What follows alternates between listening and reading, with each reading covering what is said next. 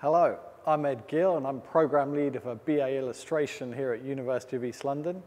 Today I'm going to show you my foundation portfolio from Chelsea College of Art and Design back in 1992. So I used this to get into my BA at Camberwell in September 1993. Obviously that's quite a long time ago, so some things have changed since then, but the overall ethos of what to show and share remains the same. Okay, so back then we were all advised to make an A1 portfolio with work mounted on grey, black and white card.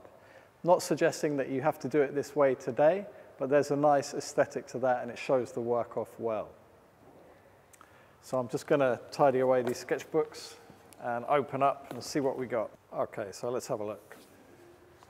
Okay, this is a painting I did actually just before my foundation. Okay, so it's still in the portfolio. This was an early piece. This was a self-portrait that I did in collage. I was inspired by David Hockney for that, although mine pales into insignificance next to his. I was quite into painting at the end of my A-levels. This was influenced by Jean Dubuffet and the Cobra movement. I was getting into, just experimenting with ink, brush and ink, and colors, washes of color. These are some early foundation drawings. We had to construct a wooden sort of 3D object and then make drawings of it. And in the first week of foundation, we hung up a string and metal objects were hung from that string that were moving. And then we had to draw these objects whilst they were moving. Okay, so I've used a sort of simple technique of layering up the different drawings there. And there's a bigger one from the same session. Okay, so this was the beginning of rotations on foundation where you do a little bit of each subject. So this sheet was just fashion and textiles, playing around with forms and different surfaces. This was a fine art rotation week, so we were making sort of sculptures, 3D objects, paintings on canvas, and little sort of installation type things. Color prints there. Okay, so these are some images from the fine art rotation where I was making little sculptures and 3D things in the wood workshop, just color prints of the work. These are some really sort of basic lino prints. I did mostly at home actually during the foundation, so just in my bedroom, cutting out small bits of lino and printing them on my bedroom floor. This is a selection of prints from the print room at Chelsea. So these are mono prints, life drawing mono prints. So simple technique, metal sheet, black ink, and you draw into it. And then you drop different solutions onto it and get different effects. Again, this is a little sheet of small prints I made on my own, little characters and self-portraits. So I was very much just into sort of, building up the sort of visual portfolio, trying different things. Again, some more monoprints. This time in color. They're pretty poor quality actually, but you can see I was trying different techniques. And this is a printing technique using a substance called Ceracol from the print room, where you can transfer photocopies and rub on the back with this sort of solution. Okay, so this is the graphic design rotation. So I chose to specialize in graphics. So some of the first things we were doing were playing around with typography. So here I've got words done in the darkroom and with a fax machine and with a photocopier, some that are cut up and collaged, playing around with type. And here, working with type and image together, the Marrow report was a small magazine I made. Again, I was using, that's acetate from the darkroom, lith film. These are some prints, again, made in the darkroom. This was a stencil, a sort of physical stencil that I cut out and then took into the darkroom and made prints from that, using the sort of positive and negative. But again, playing with sort of graphic shapes and symbols. Okay, this was a poster for a film called The Cement Garden, which we all went to see by Andrew Birkin. And we had to it was a competition that we had to enter to do the poster for it. my work actually got stolen, and I had to remake the poster very quickly. I think I ended up winning the competition, actually, with this rather rambunctious graphic poster. Okay, these are some exercises in sort of graphic layouts, working with type and image. These are my images printed in the darkroom, just collage with type. So just sort of pushing around layout ideas.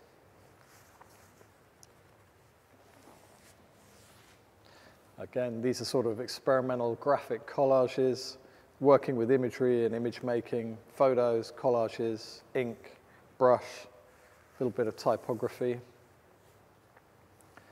I was quite into making little books and zines, so on this sheet we've got, this was a little zine that I made full of drawings and photos.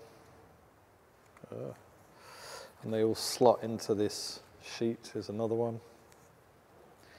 So I had to sort of devise a way to show the little magazines within the A1 portfolio. So I sort of devised these sort of flaps that the magazines hang on. So you can sort of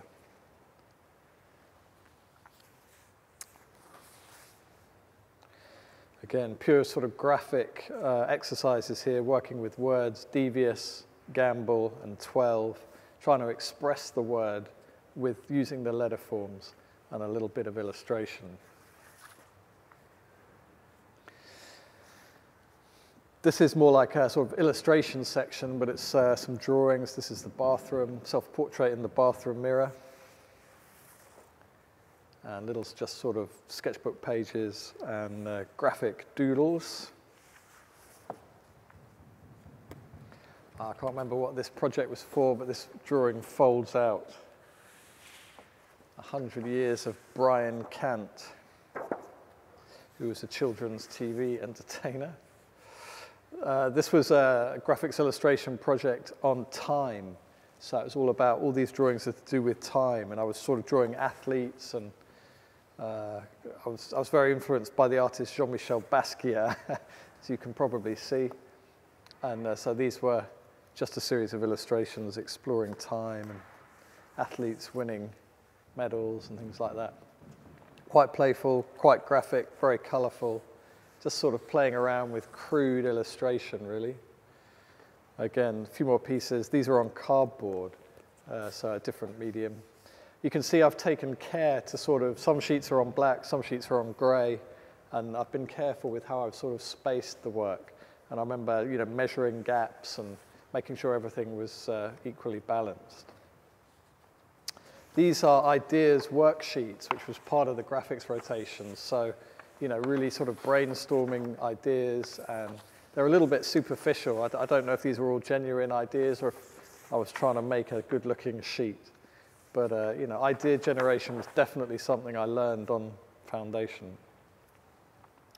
Again, more illustrations. This was a trip to the zoo, and it poured with rain, as it always does when you go to the zoo.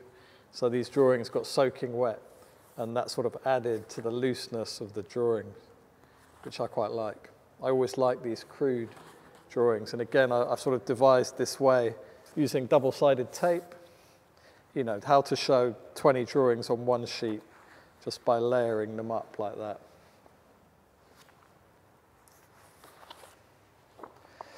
These were some drawings done in the British Museum.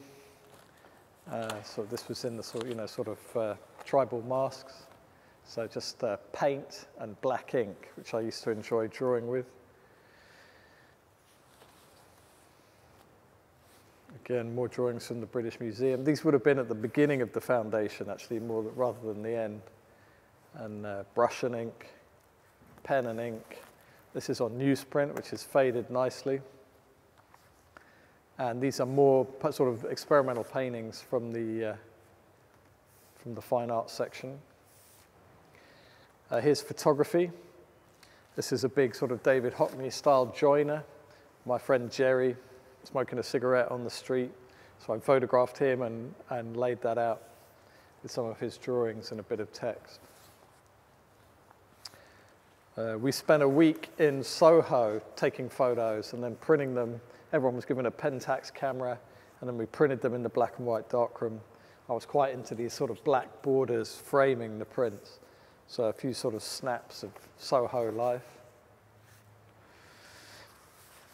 So a big joiner photograph with some houses in Brighton, Sussex. And again, just a portrait of my friend Nick and a church in Brighton.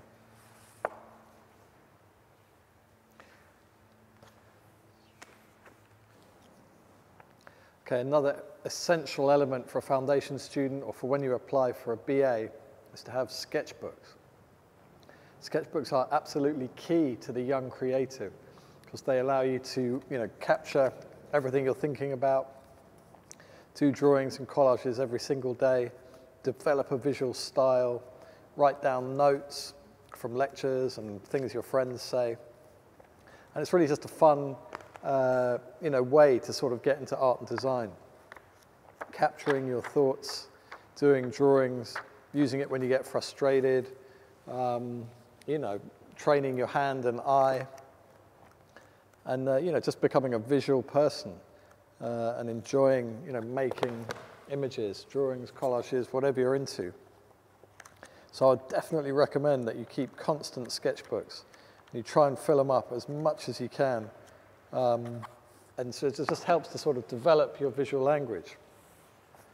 I think I've got about 174 or something, and they're all complete, and they're all dated, so I never don't finish a sketchbook. They all go to the last page, and I always date them at the beginning. So that one's from 1998. This was a foundation sketchbook at Chelsea, which I went through backwards. So 1992, this would have been. And little fun drawings, paintings, watercolors. Just, so that really takes me back to being on foundation when I look at that sketchbook. Yeah, so I think definitely keep sketchbooks if you're going to be a visual practitioner, and that's where you sort of find yourself. The constant experimentation, exploration, and gathering of images and ideas.